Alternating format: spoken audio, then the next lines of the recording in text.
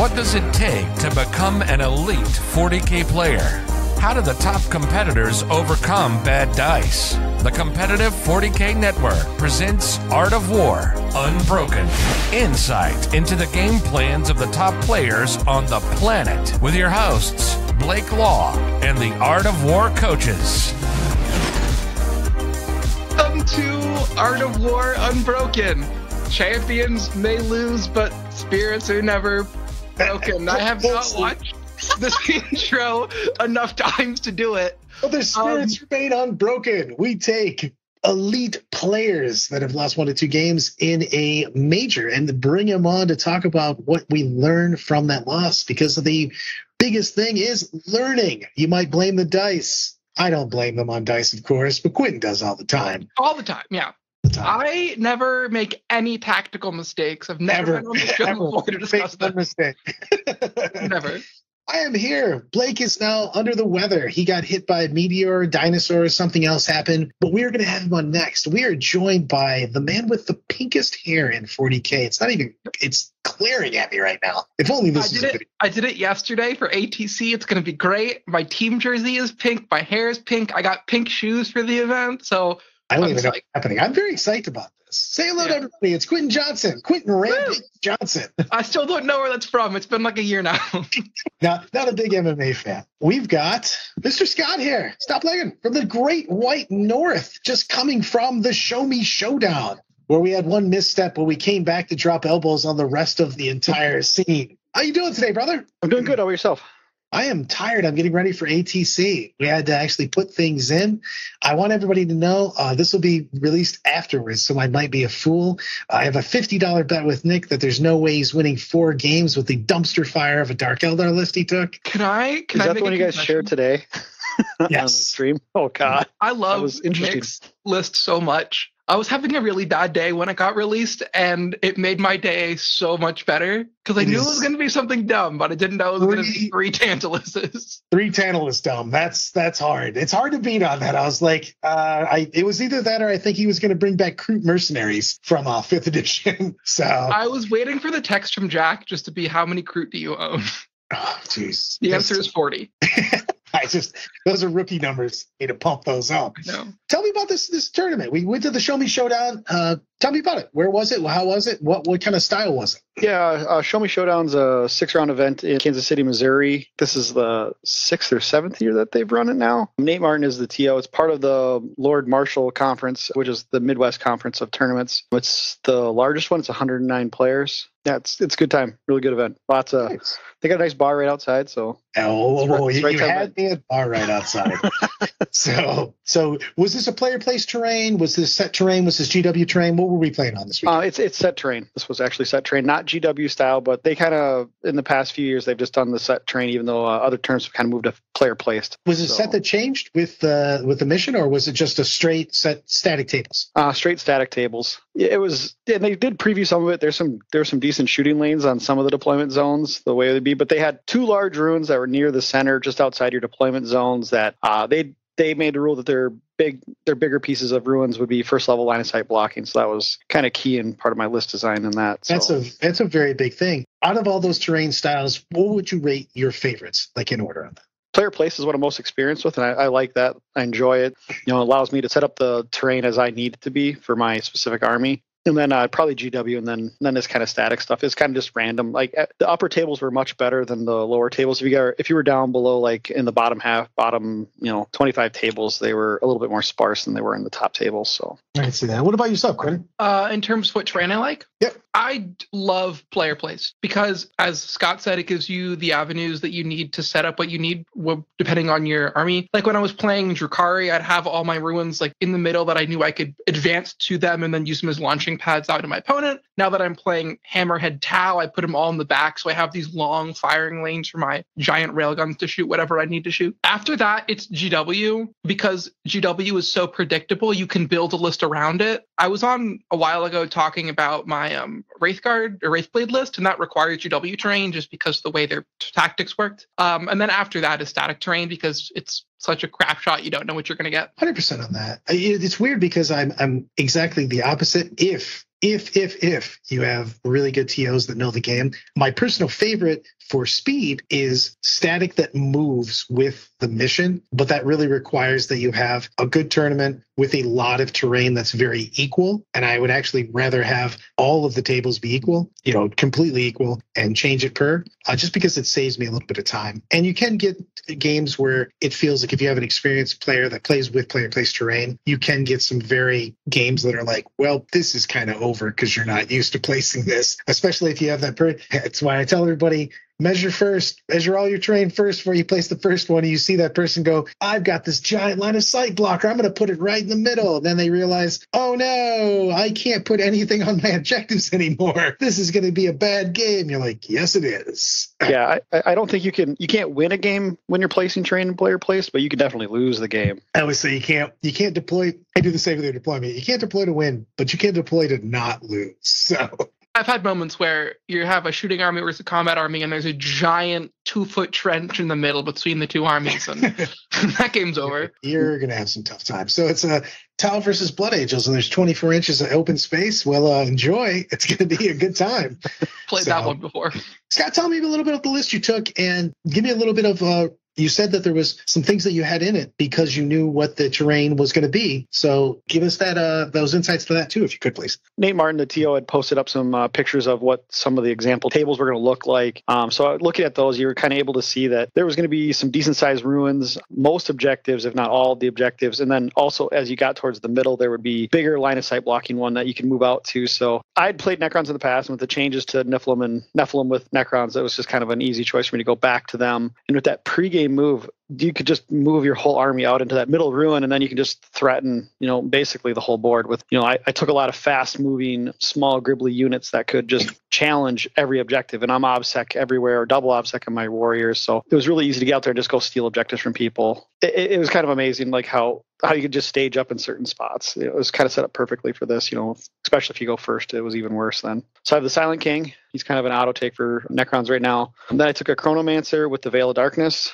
He has the Entropic Lance, which is like basically a 18-inch Dark Lance. 20 warriors, a unit of 5 Scorpic destroyers, 3x5 Canoptech Wraiths, 3x3 Ophidian destroyers, and 2x3 Scarabs, a Technomancer, and then 3 heavy Locust destroyers. And what was our tradition? What were we looking at? Were you OBSEC? Oh, I'm OBSEC and pregame move. Yeah, I feel that people just assume that at this point in time. It's so good though, and your plays so well into their secondaries. Your list is so annoying too. I love it. Yep. There's nothing that makes you sadder than when like 2 random Scarab units give you a 0 on primary. You're like, so those guys cost about a nickel, right? You're like, yeah, pretty much. Yep. You're like, So we've got. Well, actually, let's talk about the other list you played against. Chaos Knights. So he was running in a Knight Abominant. It was House Herpetrax, which is the additional wounds. That one always messes with me because it messes with my math for what it takes to actually kill a knight normally. And then he had a Desecrator with can't remember what the name of that gun is, but it's like the Strength 14 2-shot gun. Then he had the laser. Yeah. Like D6. It's 6 plus D3 or something. When he told me what it did, it was like, all right, the Silent King can't go anywhere near that guy because he's going to die. That guy. Then he had 2 War Dog Executioners, one with the Meltagun, one with the, I think one of them had like the Gatling Cannon. Then he had 2 Carnivores, and then 3 War Dog Stalkers. Well, and then one of the Carnivores had the Blood Shield, which when he would proc that, then he could ignore invulns, which that came into play. Yeah, I just played that the other day, as a matter of fact. It's very annoying. You know who really doesn't like to see that? Howling Banshees. Don't like it either. Yeah, I was like, oh, well, that's gonna hurt. So what mission were we playing? What secondaries? What did your opponent take, if you could remember? Yeah, so it was Conversion, which is the 5 objective missions. So I took Ancient Machineries, Bring It Down, and then Treasures of Aeon, because those are kind of I thought about Purge the Vermin, but with some of his knights, I'm not super confident in my ability to actually kill knights. It's more they're going to survive, and they're going to be in like 3 zones most of the game. So I knew that one wasn't necessarily a great choice for me. So and then he chose I think it's Ruthless Tyranny. Is that the one where like they control they do some stuff with objectives. They get basically 4 points a turn roughly. He took the challenge one, or fitting challenge, where like he kills my 3 most expensive units. They literally have reverse to the last. Yeah, yep. And he took no prisoners as well. So that one, that's kind of an easy max against my army. Yeah, I give up. Say you have all of the wounds. If I reanimate anything during the game, they pretty much get it. So I do want to say that besides the glowing pink hair, I'm super mad that you guys can't see Quinton right now, because he also has what looks to be like a fireside gathering. Like, I feel like he's going to read me a story right now. Your background is primo right now. I am home right now, and so I am in my house's podcast studio for once instead of my college dorm room. So you can't see the rest of it, but like, hold on, if I turn I got some stuff set up earlier. Oh, I love this. I got a Luminar watching us. It's fantastic. Yeah, I know, it's great. I feel calm and serene for Quinton's background. I'm going to take this moment and I'm going to tell Scott that I hate you, because you have 15 Wraiths in this list, and Canoptic Wraiths are now my #1 most hated unit in the game. They've shot way up, because I've had way too many times where a unit of 5 of those little buggers will just scoot on out like way too far after their 6-inch pregame move and then charge me, and they'll be obsec all on my objectives, and then I'll kill 2 or 3 and they'll come back, and then I just hate them with a burning passion. So now they're priority #1 for me to kill. One of the things for everybody that doesn't know this on that, they can leave and charge something else, which is horrific, actually. So when you don't kill him and the rest of your backfield goes, you guys were supposed to take care of them, and then they're back there somewhere. You're like, you jumped right over the red rope. You were not supposed to go over here. This is clearly marked as not to hang out. So going into this match, do you know a decent amount about the Chaos Knights? How did you feel about the match? This was like my 4th or 5th game into them. I had previously been playing Tau, so I wasn't too terribly concerned about Chaos Knights with Tau.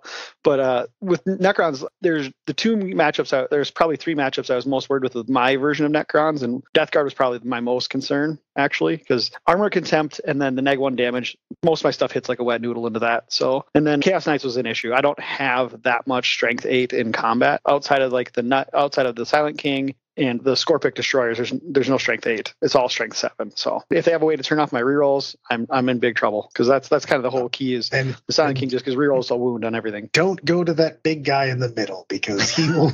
I feel like every Chaos Knight, if you build in Battlescribe right now, one of your guys gets no rerolls on your big guy. Yeah, the trans hitman guy thing. Yeah, it's period. It's in there. It's insane. It might be one of the best relics in the game. Is it relic or warlord? Whatever. I think it's like the points upgrade. Oh yeah, it's actually a upgrade. thing. My bad. I'm just making stuff up. I just know it's there. I just assume whenever I see a Knight Abominant, for a while I thought that was what it came with, because everyone was running it. That is funny, actually, because of the fact you're you're just not rerolling against that guy, and you just know that.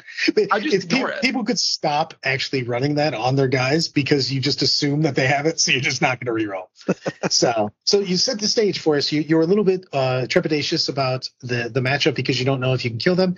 Did you think you had enough just movement and blocking, though? Because it feels like you've got so much stuff in there that it feels like, what was your strategy, basically? What was your game plan going in? How am I winning this game? So my game plan was going to be kind of just move up. I ended up getting top. I ended up getting first turn. If I got in second turn, it would have been changed a little bit. With having first turn, my game plan was going out, and so turn 1, I just sent Scarabs out to the middle objective and one of the far objectives, and I put 5 Wraiths up on the other one. That he only had 1 big Knight up there that was going to move over towards that, and it's not obsec, so the Wraiths would hopefully survive for a couple turns up there. Hold that. He couldn't.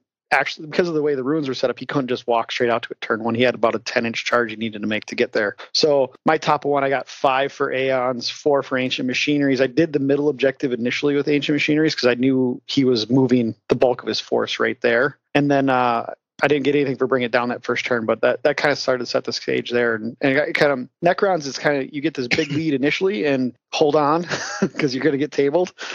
Just try to score as much as you can early, and just make your opponent try and come back on it. So probably in the game, though, my biggest mistake was I moved my warriors up a little too close to him. Turn 1, there was a crater near the middle, and I was staged behind it. And it was my mistake. I didn't ask him, but I didn't realize that his big Knight could actually ignore difficult ground.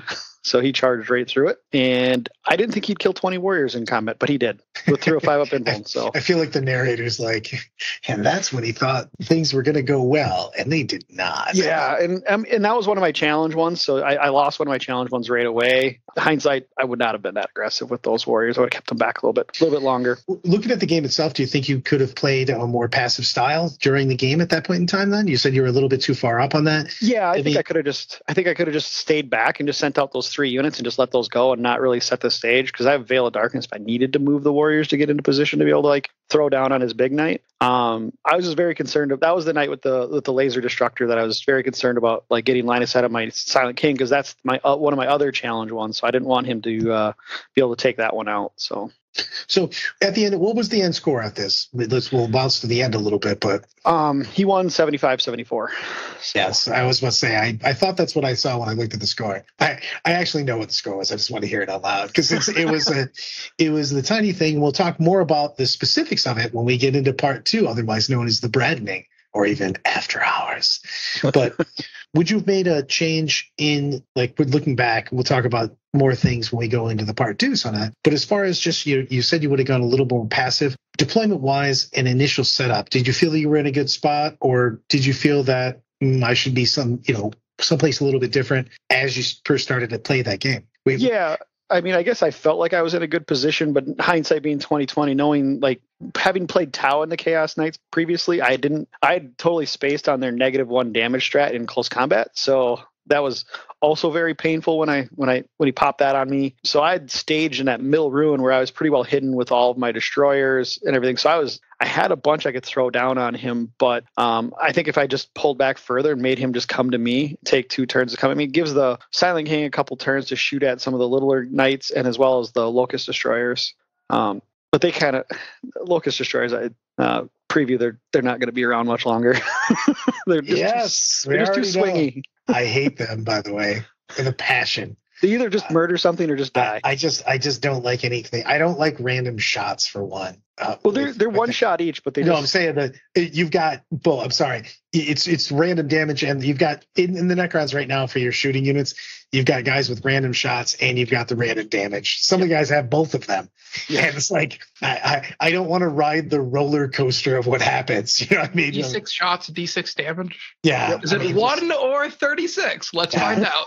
It's so crazy to me sometimes. Yep. You're just like, how did they perform? Like, I don't want to talk about it. Honestly, there was I'd go talk to like my buddies after the games, and there was games where like, oh, what do your Locust Destroyers do?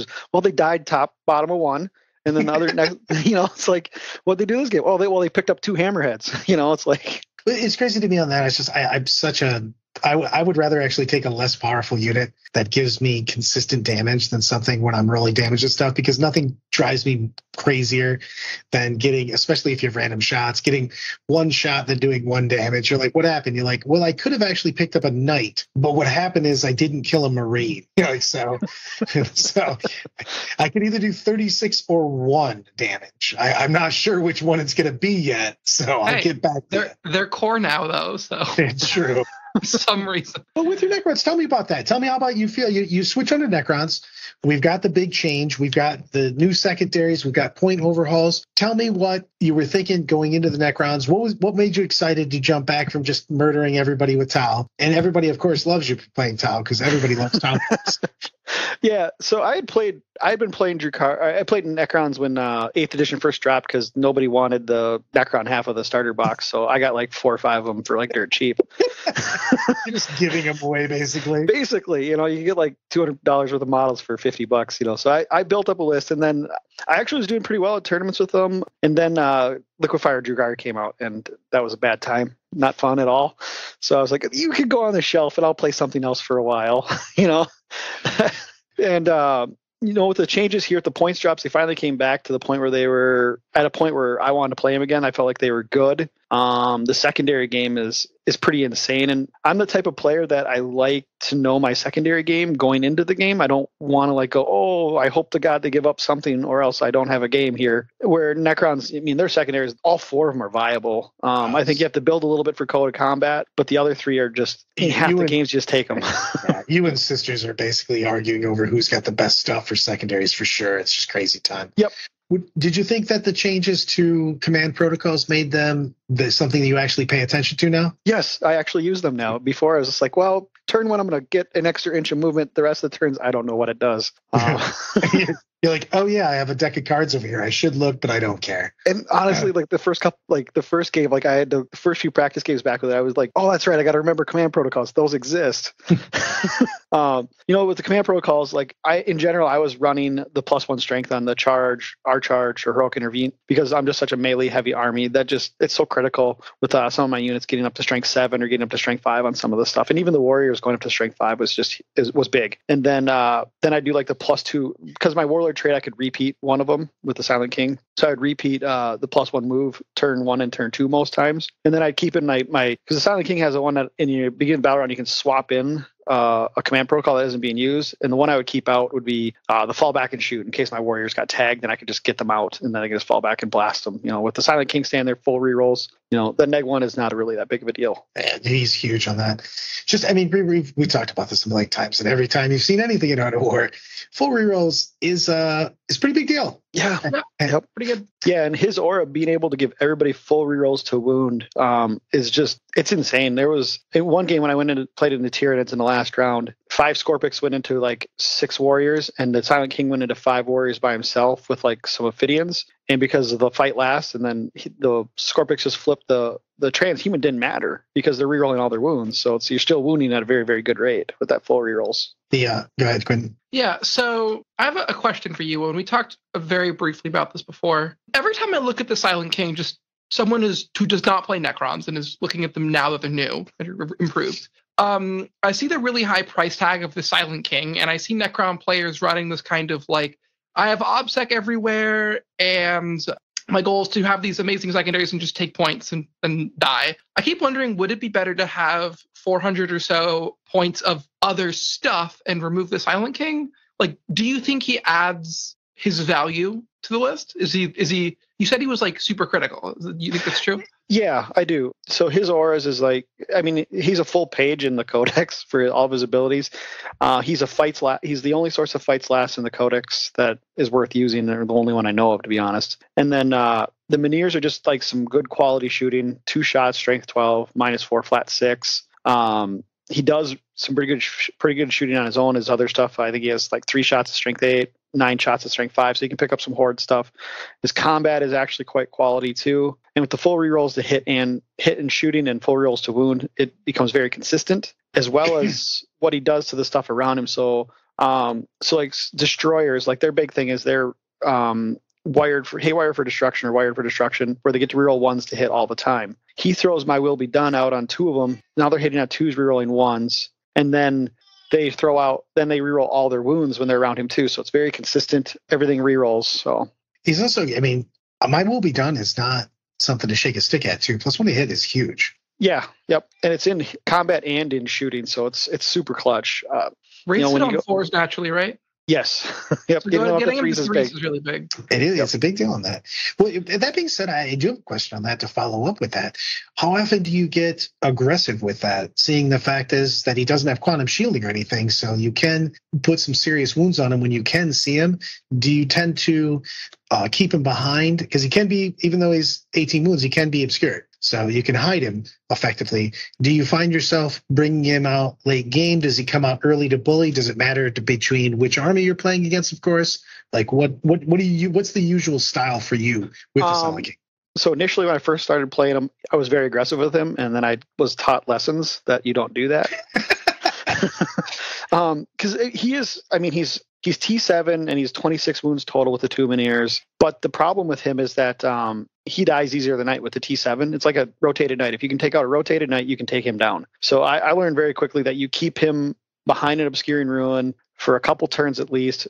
Turn 3 is normally when I kind of make my move to bring him out. So the first 2 turns is kind of me just trading pieces. That's what the Amphibians and the Wraiths are for. They just go out and kind of just trade on the objectives for a couple turns while I just kind of screen out my backfield and don't let anybody drop in behind me. And then turn 3 is kind of when I just do the final push with like the Scorpic Destroyers, the Silent King himself, and the Locust Destroyers going out and kind of putting out as much damage as I can at that point.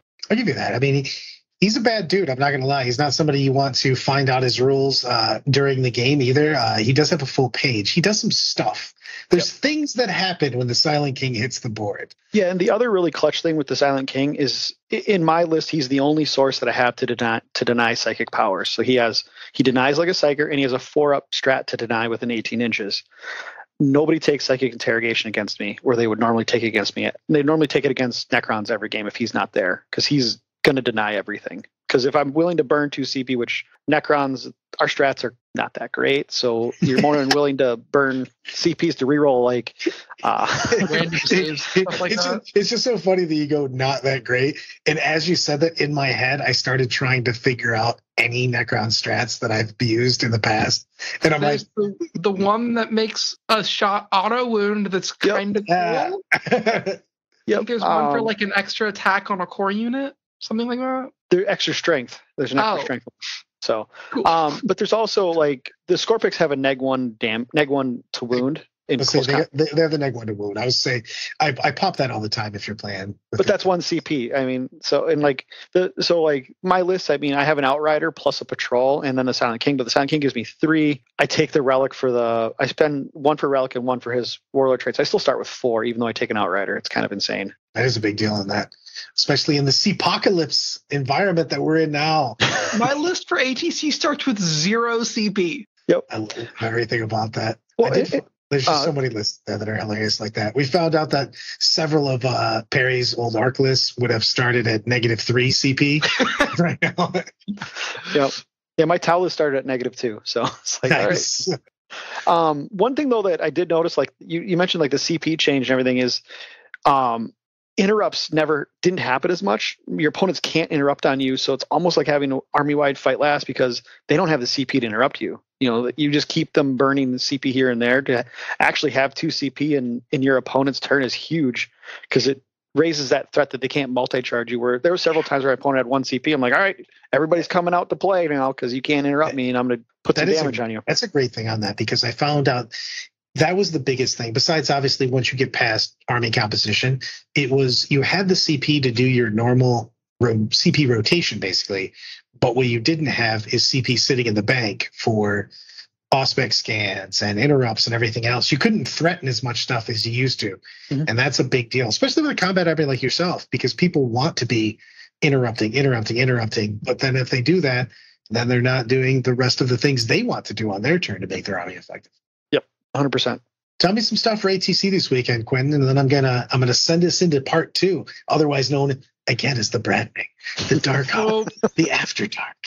I was reading Scott's list and I was getting really interested because my team has a Necron player who's running something very similar to this.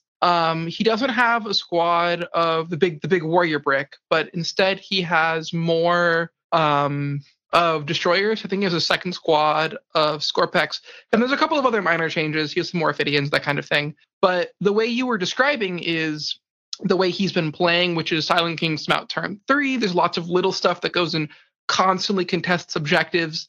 And I found it to be really strong. And one of the things I found to be strongest about it is the secondary game plan is just so good. The very first time we played against New Necrons, and I didn't know what anything did, I was kind of not paying attention. I looked at the scoreboard, and he had like 40 secondary points on like turn 3, and I was like, what just happened? He didn't do any work. Yeah, I've scored 13 top of 1 secondary points. So crazy. That's literally. I mean, it needs to be toned down. I mean, I'm gonna. It's a big deal on that too because of the fact that you actually force your opponent into a certain style of play, because it's a big psychological factor. When I look over at the board, and you're like, hey man, I just scored 13. I did, you know what I mean? And you scored 2, or whatever. Yeah. And that makes your opponent, even if they can go, okay, at the end of the game, it's going to be this, this, and this. It's hard to get past that psychological hurdle, basically, of going, I'm behind. I need to catch up, I think another big thing that makes Necron so strong is that their secondaries are very non-interactive. Like I play Chikari, I play Crafter's Eldar, I play Tau, and a lot of their secondaries require you to interact with your opponent. Like Chikari, the good ones, I have to kill units. Tau, I have to kill units. Necrons, you don't. You have to just go and do an action here, grab a couple of points that are pretty easy with the pregame move and obsec everywhere, that kind of stuff. So if you're fighting an opponent who doesn't have really quality built-in secondaries, and without strangleholds, a lot of factions just don't anymore. You go in with this massive points advantage that is kind of hard to see on the surface, but is huge in the long run. Because even if all your stuff is dying, you can get points that your opponent just can't make up. Those sticky objectives are such a your army's a nightmare on that. I've played Necrons against that. You do pregame move, and all of a sudden you score that in the command phase, and you push up. And even if I table you, you know what I mean? There could be 0 people obviously on that objective with the sticky objectives, and you've been scoring those the entire game. Where you're like, I killed every single Necron. You're like, okay, what's the score? I lost by 30. You're like, what happened?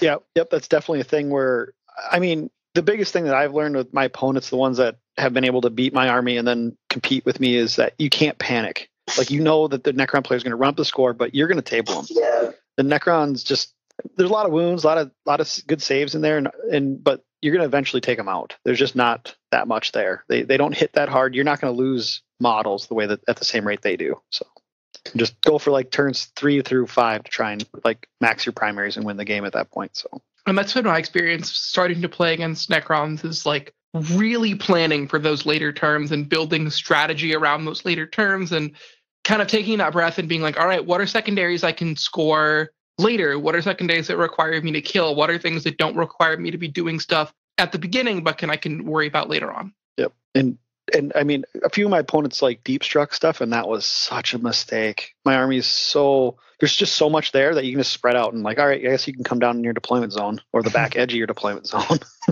or nowhere. Yeah. Yep. There was hope for the best. Yeah. I played a Dark Angels player who put 2 units of Terminators in reserves. I'm like, okay, it's going to be bad. The question is, are you going to be there this weekend at American Team Championships? I am not. No, listen, I was there, I think the last time they had one, I think I was at it, but we didn't get a team set up this year. I think Matt Root's going to be down there with the team, but he's the only guy from the Twin Cities areas that's going to make it down. So I'm not even mad. I'm just disappointed. I've only been there the one time, but it was easily one of the funnest events I've ever been to. And actually it's kind of what really pushed me down the competitive road and made me a much, much better player by going there. I'm so excited for it. Team events are my thing. My jam, baby. That's all I want to go to. Yep. So Scott, thanks for hanging out with us today. Quinton, thanks for showing up in this fireside gathering. I feel safe. And stay tuned for part 2 when we go do the deep dive. Hold on, I got to do the elite player mindset. There we go. Thanks. I channel my inner Blake there for it. So stay tuned for part 2, and we'll hope to see you soon.